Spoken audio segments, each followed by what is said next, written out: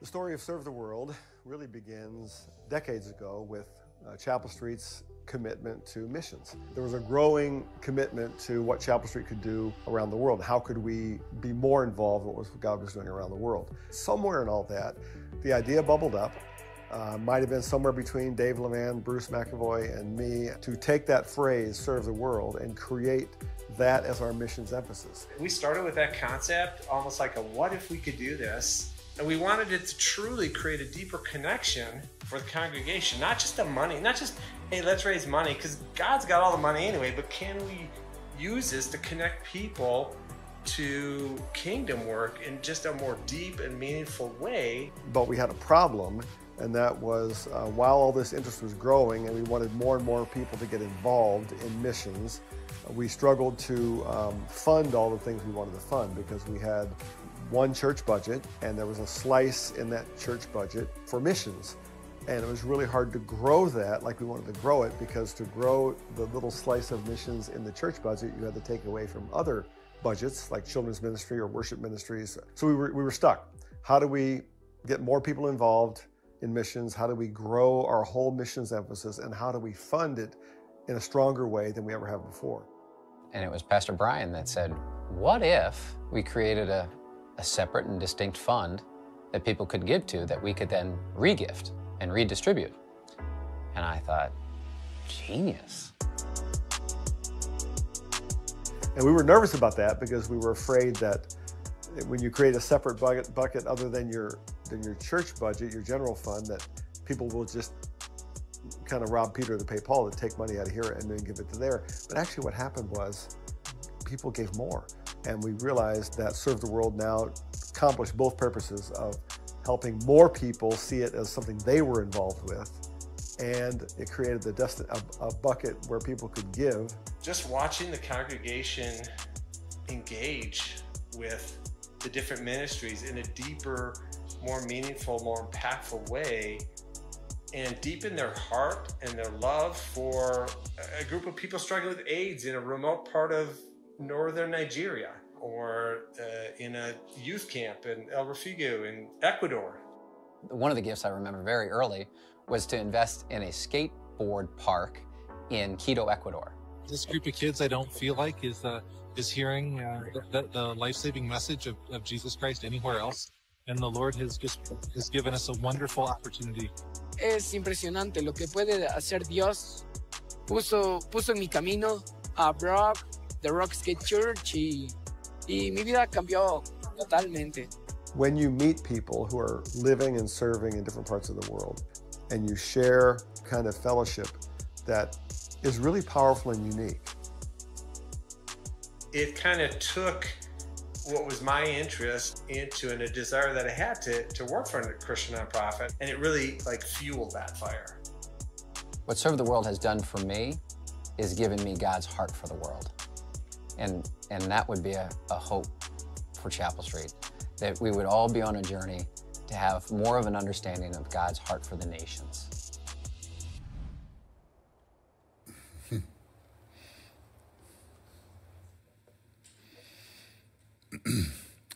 I get so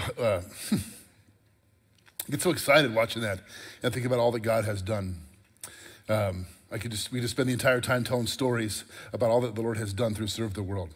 I hope that you caught that. Serve the World is our way of talking about the missions emphasis beyond our walls, locally and globally, to make an impact. And typically, as Brian mentioned, it's in the budget where you're fighting over how much money goes where. And 10 years ago, made the decision to take that out, and God has exponentially blessed it. Everything has grown because of the generosity of God's people, and the amount of opportunities we've had to bless people all around the world, to further the gospel, has just been incredible. Every year, if you've been around here, you know at Advent season, we tell you a story of one of our Serve the World partners. And there's a big project that they've come to us with that they can't do without help. And so we tell you their story, we encourage you to pray, we invite you to give, and we celebrate what God has done. We've done that a number of times over the years. Last year, you gave $600,000 just in Advent alone to Hope School in Northern Africa, which is amazing. But what you don't get to see is all of the other partners we have.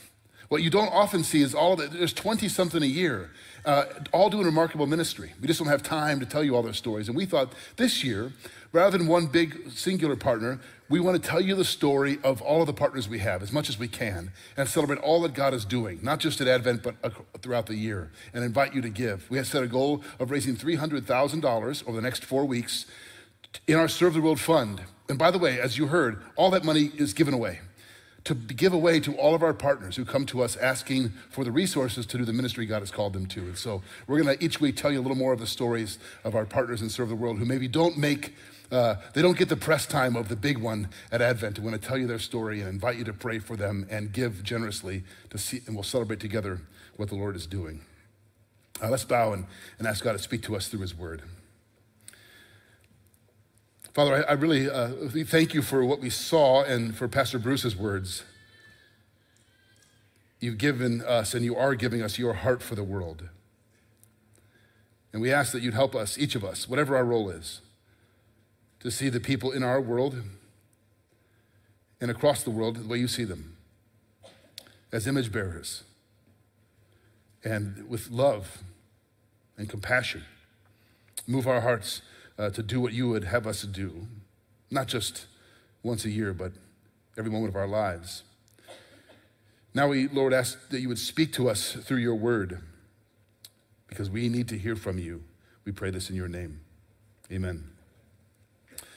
As you've heard, today is the first Sunday of Advent season. Maybe you grew up in a home where the church calendar was followed. Maybe you didn't. Advent is a season that's not just Christmas time. I think that's a mistake sometimes we make if you're not familiar with this. Advent is a wonderful season of preparation, celebration, and anticipation in the life of God's people. While our culture is busy preparing for the holiday season, with all the noise and the lights and the spending and the eating and the buying, and that has its place. I mean, I enjoy the Christmas season. That is not the same thing as the Advent season. And for those of us that celebrate Advent, we prepare our hearts for the coming of the Lord. Advent comes from a Latin word, adventus, meaning arrival. He has come, and we look back and wonder at that. He will come again. We look forward in anticipation of that. And so Advent is a season of preparation and anticipation, full of great hope. Our Advent series over the next several weeks, next 4 weeks, leading up to Christmas Eve, is called Light and Life. Those two words, you might know them from the hymn, Light and Life to All He Brings, but they're taken right out of John chapter 1. We're going to spend 4 weeks in 14 verses, John chapter 1, verses 1 through 14, a remarkable, incredible passage, looking at 4 themes from that passage: the Word, the light, the life, and the glory. Lifting those themes out, examining them and what they mean for us as we prepare this Advent season. Now, there are lots of wonderful themes and hopeful things and exciting things in this passage. But Fleming Rutledge, by the way, if you're looking for something to read this Advent season, I would commend to you Fleming Rutledge's Sermons on Advent, a collection of them. She says, Advent begins in the dark. And she's right. Physical darkness, the darkness of Bethlehem. Spiritual darkness, the darkness of people lost in sin. It begins in the dark. It doesn't end there, of course, but it starts there. There's a sharp contrast, I think, between the darkness of where Advent begins and the bright lights of this season. The quiet dark of prayerful anticipation, a single candle, and then it grows, the light of Christ. So over the next 4 weeks, we're going to set aside some time together, and I want to encourage you to set aside time in your own life. I know how busy this season can be. I know how frantic it can be. So I want to encourage you to intentionally set aside some time to be quiet, to disconnect from the consumer season, to pray, and to prepare your heart.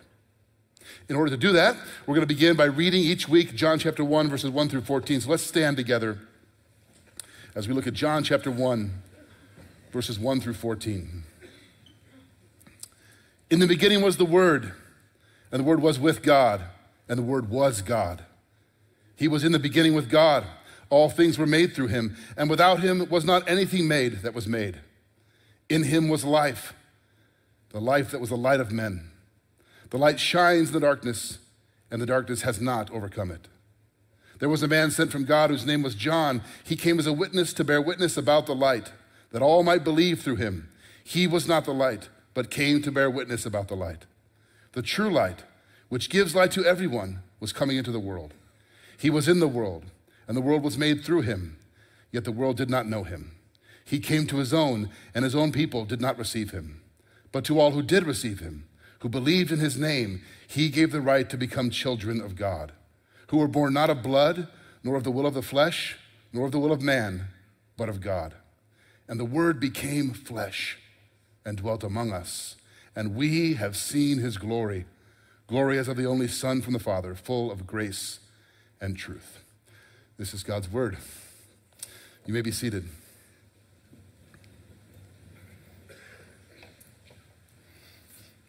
Now, I want to remind you of John's stated purpose for writing his gospel. At the end of John's gospel, in John chapter 20, he gives us a purpose statement. Sometimes you're wondering, like, well, what is all this for? John tells us what it's for. He says, these are written. He says, actually, Jesus did a whole lot of things that he said and did many things that are not contained in this book, but these are written that you may believe that Jesus is the Christ, the Son of God, and by believing, you may have life in his name. Why is this written? That you may believe that Jesus is the Christ, the Son of God, and by believing, have life in his name. That's John's purpose, and quite frankly, it's our purpose as well.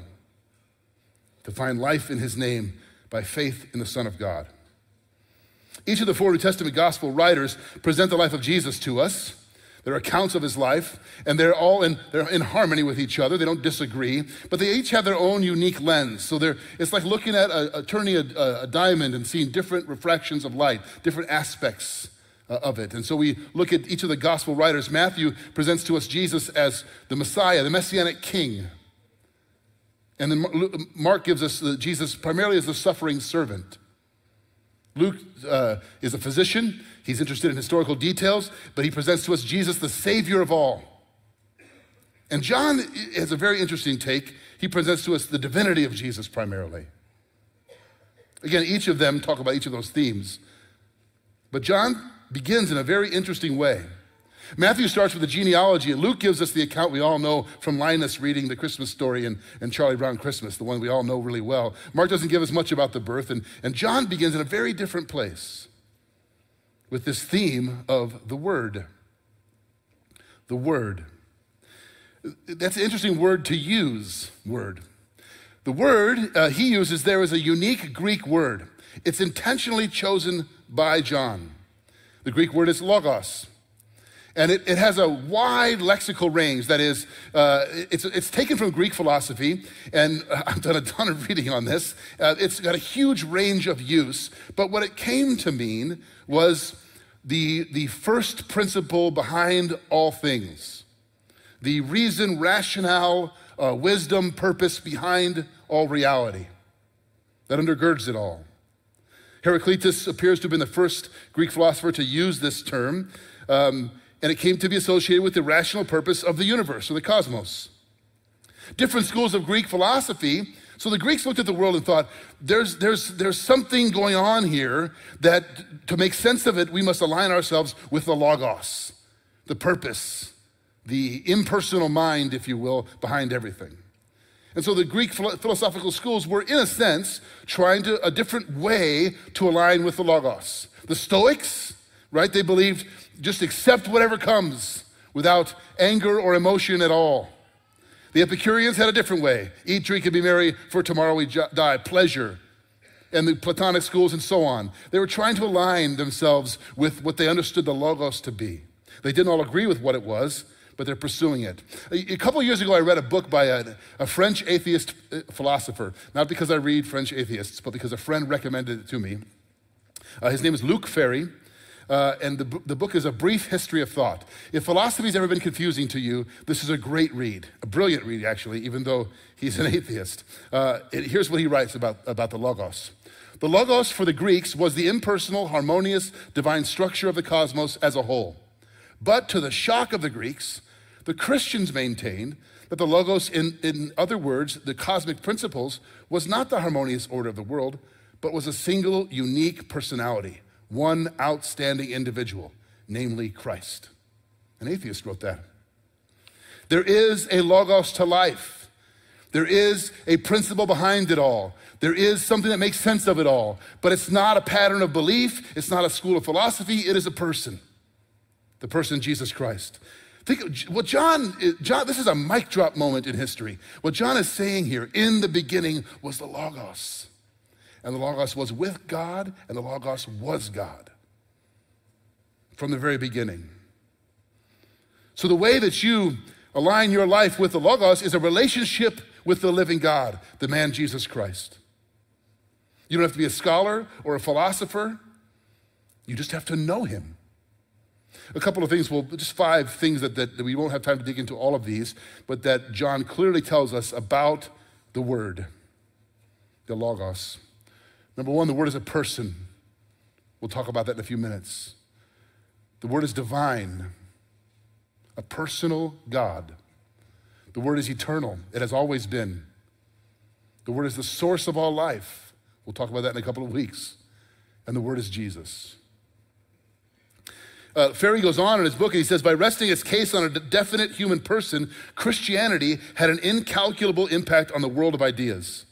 It is quite clear that without this Christian concept of the human person at the center of it all, the philosophy of human rights to which we subscribe today may never have been established. Amazing. An atheist philosopher recognizing that the Christian concept of a personal reality at the heart of all existence changes everything. Unlike anything else. And it still is. So let's take a deeper dive into just a couple of the incredible implications of Jesus as the Word. First, the eternal Word. That might seem obvious, we talk about that, but there's profound implications for us here. John begins by echoing in the first few verses of John chapter 1, the first few verses of the Bible, Genesis chapter 1. Before the world began, God was there. John is telling us that Jesus is the eternal God from the very beginning. He's the only object in the universe that had no beginning. Everything else comes into existence through him. John says this. Look at John 1:1-2 again. In the beginning was the Word was God, the Word was with God. The Word was God, and he was in the beginning with God. Goes on to say that nothing that exists came into being except through him. Now, he had no beginning. At the start of everything, he was already there. Now, sometimes we'll read in the Bible, and I've had people ask me this question, well, Jesus is called the Son of God. Sons have a beginning. They have an origin, a beginning. Or Jesus sometimes referred to in New Testament writings as the firstborn of all creation, or the firstborn from the dead. Those sound like beginning moments. Those are not talking about the origins of Jesus. He is the origin of all things. They're talking about his unique role in salvation, his specific identity in redemption and salvation. Only an eternal Christ can offer you eternal life. We talk about that, right? The greatest gift. John 3:16. For God so loved the world that he gave his only Son, that whoever believes in him shall have what? Everlasting life. Only an eternal Christ can offer you eternal life. The eternal Word. Paul says in 1 Corinthians chapter 8, verse 6, yet for us there is but one God, the Father, from whom are all things and for whom we exist. And only one Lord, Jesus Christ, through whom are all things and through whom we have life. Telling us about how God is eternal and the unity of Father and Son. A few months ago, maybe close to a year ago now, we memorized Colossians chapter 1, 15 through 19. I'm sure you all still have it ready to go. But in case you might be slipping a little bit, we'll put it on the screen here. And I want you to read this together with me. He is the image of the invisible God, the firstborn of all creation. For by him all things were created, in heaven and on earth, visible and invisible, whether thrones or dominions or rulers or authorities. All things were created through him and for him. And he is before all things, and in him all things hold together. Notice that last sentence. He is before all things, and in him all things hold together. Jesus is before all that exists. And he holds it all together, including you, your life.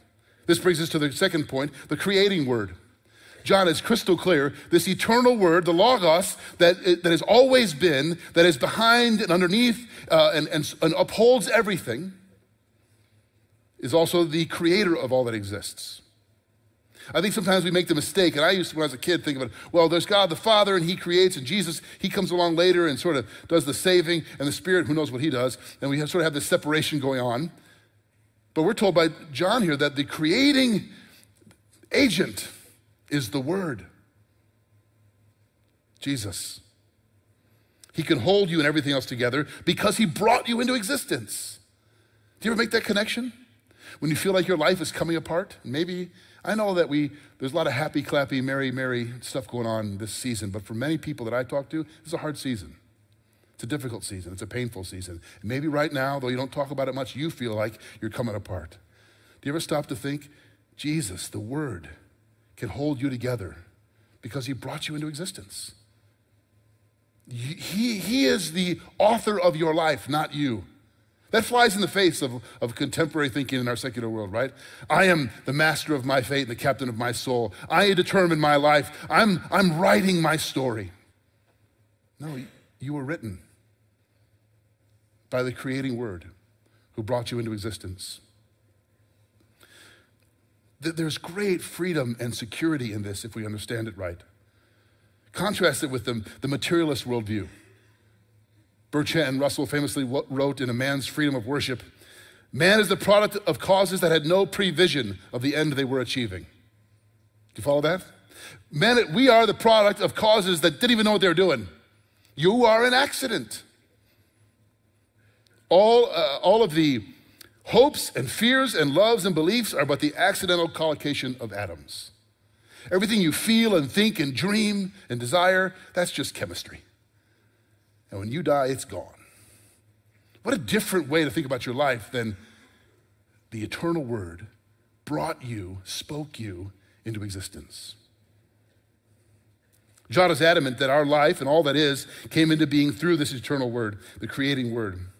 Now, one of the fascinating, brilliant things I mentioned is that John 1 is clearly echoing Genesis 1. I'm going to read each passage back to back. It'll be obvious to you, I hope, some of these, the way that John 1 is echoing the Genesis account. In Genesis chapter 1, the first 3 through 5, and God said, let there be light. And there was light. And God saw that the light was good. And God separated the light from the darkness. God called the light day, and the darkness he called night. And there was evening, and there was morning the first day. Now we'll jump right to John chapter 1, verses 3 through 5. And all things were made through him, and without him was not anything made that was made. In him was life, and the life was the light of men. The light shines in the darkness, and the darkness has not overcome it. Over and over again, we see these allusions to light and dark, to God speaking and it coming into existence, and Christ as the Word. From the beginning of the story of the Bible, we see that God is a speaking God. God says stuff and it happens. He speaks his world into existence. He creates life where there was no life. He brings existence out of non-existence. He creates ex nihilo, we're told, out of nothing. He needs no material. Perhaps you've heard that joke when the atheist, God makes man out of the dust of the ground. And the materialist scientist says, well, I can do that. And grab some dust, and God goes, get your own dirt. Make your own dirt, right? There's nothing there except the eternal creating Word, and he brings it into existence. He speaks, and it happens. In the New Testament, we discover that Jesus is the life-creating Word. And he's also still speaking and bringing life from death, new life, regeneration, recreation, to those who are dead in their sins. God is still speaking. His Word is still creating, recreating, reanimating, regenerating people that are lost in darkness. We're told this in Hebrews chapter 1, verses 1 through 2. Long ago, at many times, in many ways, God spoke to our fathers by the prophets, but in these last days, he has spoken to us by his Son, whom he appointed the heir of all things, through whom he also created the world. God has spoken, and God is speaking in the Word, Jesus Christ. Do you hear him? Are you listening to him? In verse 5 and verse 11 of John chapter 1, we're told this, that that not everybody did hear, that not everybody did listen or receive or understand. Verse 5, the light shines in the darkness, and the darkness has not overcome it. That word overcome, it's interesting. It's a fascinating Greek word it's katalambano is the word, and it's translated different ways. In the King James, it's comprehended it not. In the NLT, cannot extinguish. In the New American Standard Bible, it's did not grasp, overcome, understand, comprehend, grasp, conquer. Now, the word can mean like overcome or defeat. It can also mean understand, comprehend, or grasp. And I think John likely has both meanings in mind. Without stretching the implications too far, I think one thing that's being said here that John is telling us is there's really kind of two ways to miss Jesus, the word. One is outright rejection, just dismissal, not interested, don't believe, don't agree. The other is to think you know, but not understand, not grasp. Both miss the logos. We're told both miss out. Some openly reject him. Isn't that true today? Some say nonsense, ridiculous. Others say, yeah, I've heard that. I get that. I believe, but not really understand who he is. This brings us to the personal word. The word is eternal. The word is the creating agent of your life and all that exists, and the word is personal. It's not an abstract idea or a philosophy. This is the great, when I talk to people about Christianity and faith, this is the great misunderstanding, that it's a system that you subscribe to. Dick Lucas put it this way: imagine a Christian in first century Rome having a conversation with a Roman citizen who's just a pagan worshiper and doesn't understand Christianity, but has heard about it. Oh, you're a Christian. That's fascinating. Interesting. Tell me about it. Where's your temple? Well, we don't have a temple. Jesus is our temple. No temple? Well, where do your priests operate? Well, we don't have any priests. Jesus is our priest. No priests? Well, who offers sacrifices? Well, we don't have sacrifices. Jesus is our sacrifice. This goes on and on, right? And eventually it's like, well, what kind of religion is this? The answer, it isn't one. It's like nothing else the world has ever seen. It's not a philosophical system you intellectually subscribe to. It's not a religious set of rules that you follow. It's a relationship with the one who is behind everything, who's intimately personal. Look at a couple verses from John 1 we read earlier again. He was in the world, and the world was made through him, yet the world did not know him.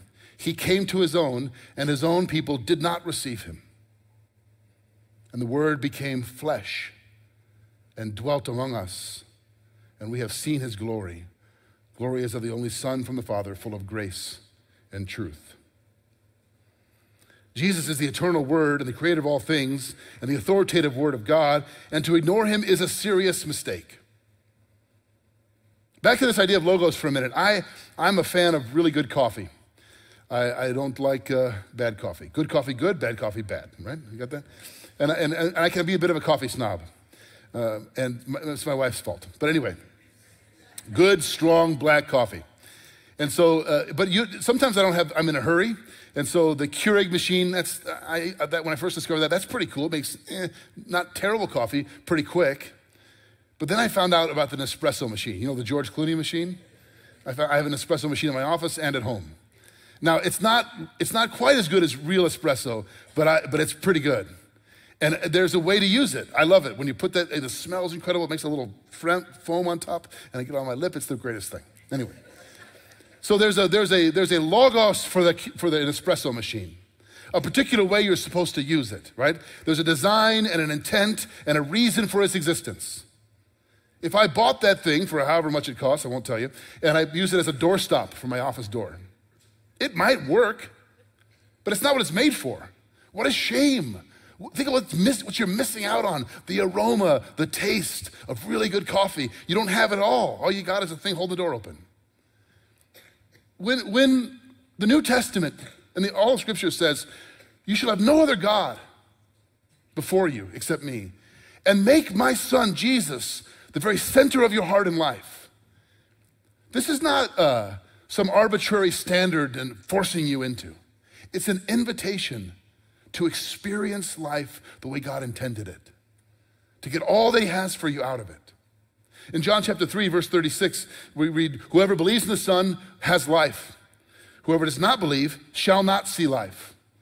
You could read that and think, okay, if I don't believe in Jesus, God's gonna punish me and get me. No. That's not really what he's saying. It's an invitation to life, to align your life with the one who made you in his image, who loves you, who died for you, who is behind everything anyway. It's the best kind of life you could possibly have. Why use it for a doorstop when you could have all that God intends through a relationship with Jesus? If you go to a doctor, you're having some heartburn, this Christmas you eat too much, which may happen, and you have a little heartburn, and you go, it's not going away. You go see a doctor, the doctor says, look, I've got good news and bad news. The good news is there's a solution, but the bad news is you've got really high cholesterol. And you're in trouble if you don't change your eating habits and your lifestyle. And here's what you need to do. And you walked out going, he's a quack, he doesn't know anything. And you go right back to overeating, right? The doctor doesn't need to fine you or have you arrested or put you on some list, a watch list, right? You are living outside of the Logos, in a sense. And you will reap the consequences. John says, in the beginning was the Word, and the Word is God. And the Word became flesh and dwelt among us and invites you into a personal relationship with him. It's not trying to impose some arbitrary standard on you. In verses 12 and 13, we're told, but to all who did receive him, who believed in his name, he gave the right to become children of God, children not born of natural descent or of a husband's will, but born of God. This new gift, this relationship with a personal God, is something you can only receive. You don't achieve it, you don't earn it, you don't acquire it, you don't grasp it for yourself, you simply receive it. One more time, a quote from Luc Ferry, our favorite French atheist philosopher this morning. Listen to what he says toward the end of his book. Close to the end of his book, after writing eloquently about the Christian understanding of suffering and pain and grief and resurrection, he notes this: I find the Christian proposition infinitely more tempting than Buddhism and Stoicism, except for the fact that I don't believe in it. But were it to be true, I would certainly be a taker. I find this fascinating. It reminds me of a conversation Jesus had in the Gospels in Mark chapter 12 with a religious leader who comes asking sincere questions. And at the end, Jesus, when he recognizes this guy's sincerity, he says, you are not far from the kingdom of God. I find it fascinating. This French atheist goes, look, on the face of it, this is the best deal going. This is the best way. I just don't believe it. Perhaps he's not far from the kingdom of God. Perhaps you aren't either. Friends, I'll just leave you with this statement you can take with you in your mind and heart. You'll see it here on the screen. Jesus is the Word. He is the eternal Word that holds all things together, including your life. He is the creating Word that knit you together in your mother's womb. And he is the personal Word that will come into your heart and change your life. This is what John is saying to us. He was there before anything else was there, before you were there. He had you in mind. He brought you into existence. He's given you life. And he invites you into a relationship with him. There is no other purpose, right? John says, these are written that you may believe that Jesus is the Christ, the Son of the living God, and by believing have life in his name. When the Advent season comes and goes this year, may we have life in his name. Let's pray.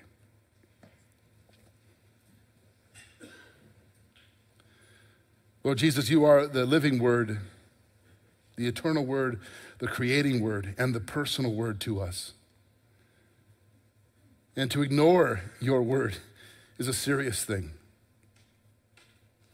So help us to listen this Advent season. For many of us who are here, we know you, we have received, but we drift. So bring us back into alignment with the Logos of life. And I know there are some who know about you or think they do, but they have not received. Lord, might they hear again your promise that to all who receive, who believe in your name, you give the right to become children of God, born from your heart, aligned with your heart. We thank you, Lord Jesus, our word. Amen.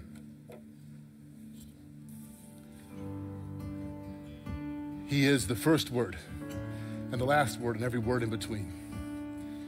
And if you know him as your Savior, I invite you now to observe the Lord's Supper together.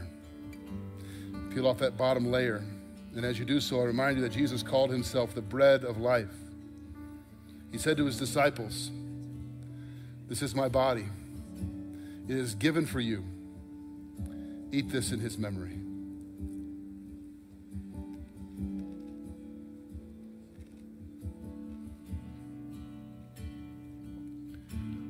Scripture tells us that after they had eaten together, Jesus poured out a cup, and he said to them, "This cup is the new covenant in my blood, shed for the forgiveness of your sins." And we're told that every time we eat the bread and drink the cup, we proclaim his death until he returns, as we wait for the advent, his second arrival. Let's do that together.